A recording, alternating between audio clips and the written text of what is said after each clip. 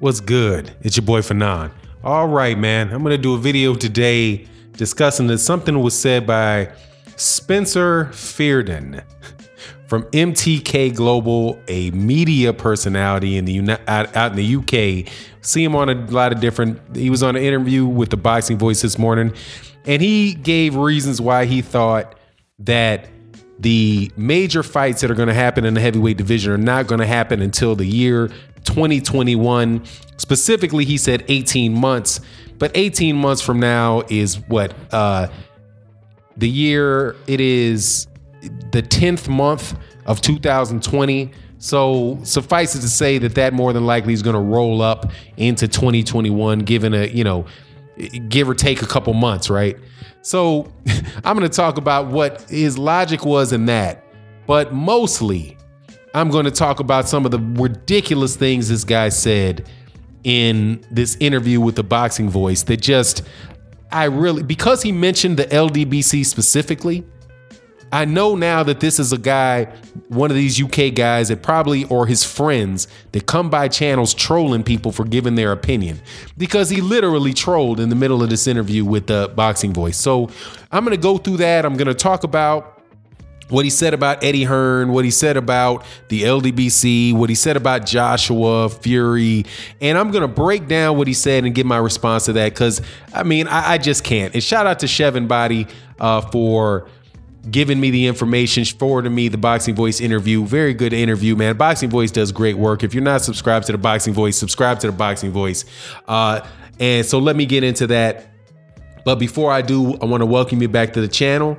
And if you are not subscribed, please subscribe and hit the bell icon so that you can be notified of when we release more videos. We do our best live stream of the week on Sunday mornings, 8 a.m. Central Standard Time, OG Boxing Talk with myself, Blood Boxing, who was mentioned in this video. Him and Blue Blood Sports TV were both mentioned in this video. I think his tongue was tripping on each other to say blood, blue blood. Anyway, Blood is on my channel every Sunday morning, 8 a.m. And also check out the Patreon time. Okay, so first let me tell you what I'm going to say to Spencer. Spencer, call you Spencer. Man, you're an idiot. At least you sounded like an idiot in this interview you gave to the Boxing Voice. And not unintelligent. Not unintelligent. But so over the top in the pocket of your employer that it's clearly obvious, in defending your boss's point of view, you say some of the most ridiculous things. Like, people hate on Eddie Hearn. You don't like Eddie Hearn, but people, no, you're not a fan of Eddie Hearn, but people hate on Eddie Hearn because he's successful, right? And then you go on to quote Meyer Lansky, and this quote that he has, his famous quote, "It's not business, it's just personal." Then you go on to talk about how the heavyweights are not going to fight for 18 months because of all of the networks that are involved and all the money that's paid to them. And unless there's some big rich person that's going to come in and swoop down and make that fight, that those fights are not going to happen, because fighters now are following the Mayweather model, where they wait and wait and wait and see, if they can build it up and get the biggest fight they can possibly get. And then you go on to say something about waiting to see what Anthony Joshua's star power is going to translate into the United States. And lastly, but I think in the midst of talking about Tyson Fury having beaten Deontay Wilder, and you don't care what all these Black Power, Blood Boxing, Blue Blood Sports TV channels have to say about it. Tyson Fury lost, Deontay Wilder lost, right? Those are the things you talk about, and those are the things I'm going to talk about them in those orders, and pretty much in that order. Just so you know, I listened to you. And since you said you don't care what LDBC people talk to, I figure you're one of those trolls in the comment section, or closely connected to some of the trolls in the comment section. So maybe some of these trolls in the comment section can go tell you to stop trolling. However, let's get this right. as it relates to the LDBC and people in the United States, people do not hate on Eddie Hearn because he's successful. Al Heyman is, I'm just going to go, throw a guesstimation out there and say, and what is Al Heyman? Maybe 10 times as successful as Eddie Hearn is? Maybe 10? I think he was in the top two pay-per-views, monetary pay-per-views ever done were PBC pay-per-views. In Floyd Mayweather Jr. versus Manny Pacquiao, Floyd Mayweather Jr. versus Conor McGregor. He got a $200 million deal, and all of those other hundreds of million dollars Floyd Mayweather Jr. did. Al Heyman is the manager and the advisor of Floyd Mayweather Jr., who has made more money than probably every matchroom boxer has in their career combined in a night. Okay, so I'm not hating on, I'll speak for myself. Other people in the LDBC can speak for themselves. I'm not hating on Al Heyman. I'm not hating on Eddie Hearn because he's unsuccessful, because he's successful.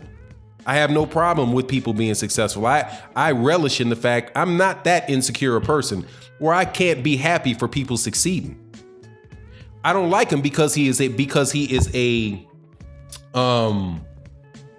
petulant child. He's a liar and he acts like a petulant child who can't show enough respect for people than to call them by their actual name.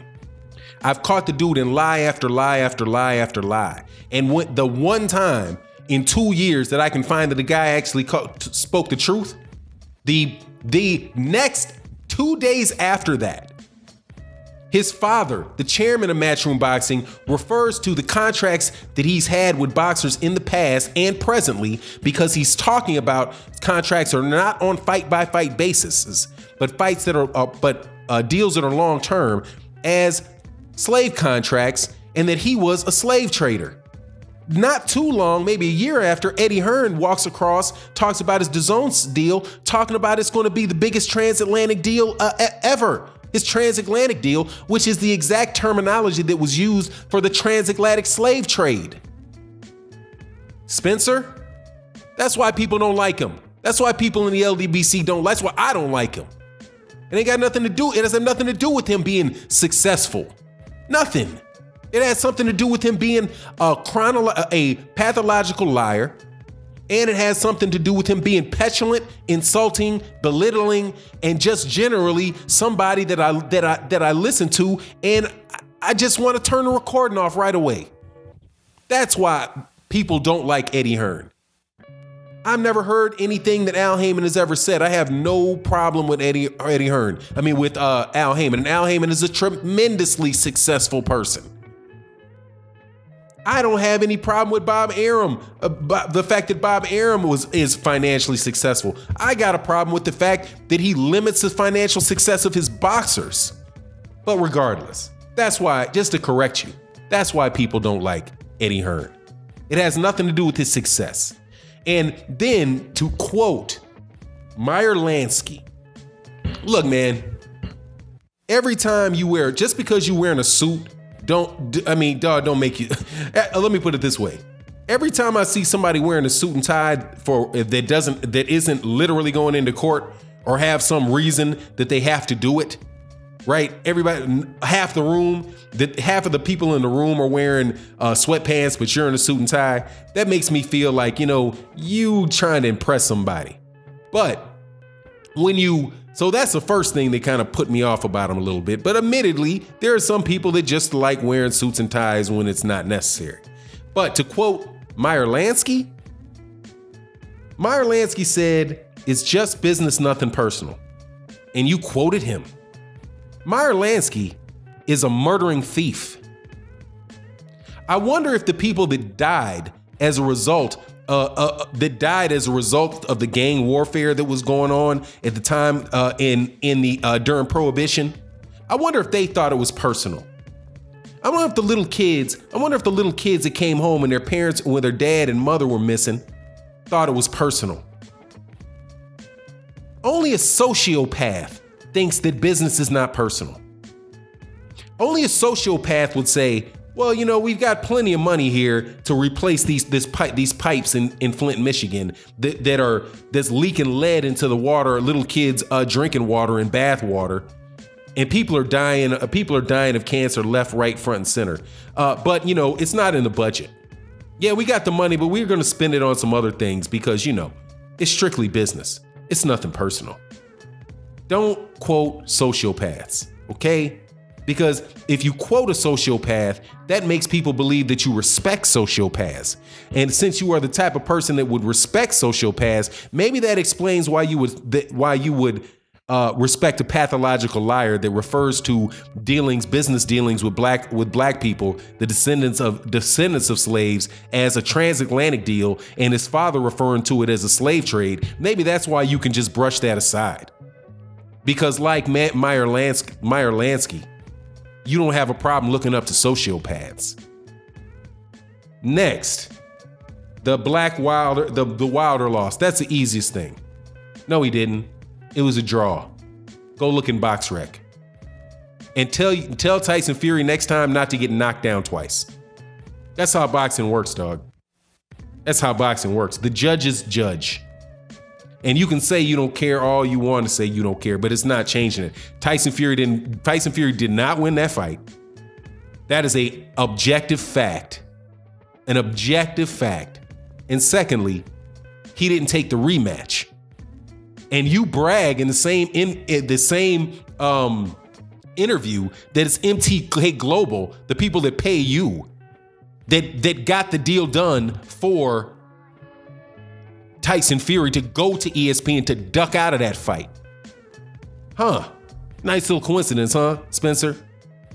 Lastly, the Black Power stuff. Okay? I find it so funny that cats that wouldn't even have their job if it wasn't for the Black Power people. Just so willy-nilly throw that term out, right? But you wouldn't even have a job, all right? If it wasn't for the people that are associated with the social economic movements for black people in America, you wouldn't even have a job. They wouldn't hire you. They'd hire their cousins. They wouldn't hire you as a middleman to buddy up with black boxers in there in the UK if it wasn't for black people insisting that there were black faces on TV, that there were other black people on TV, that black people's money was used and go to other black people. If it wasn't for people saying, look, I'm a boxing fan, I'm a subscriber to HBO, I want to know why HBO will not prominently feature people like Deontay Wilder, why they won't predominantly feature Andre Ward. Why won't they do this? This is my money.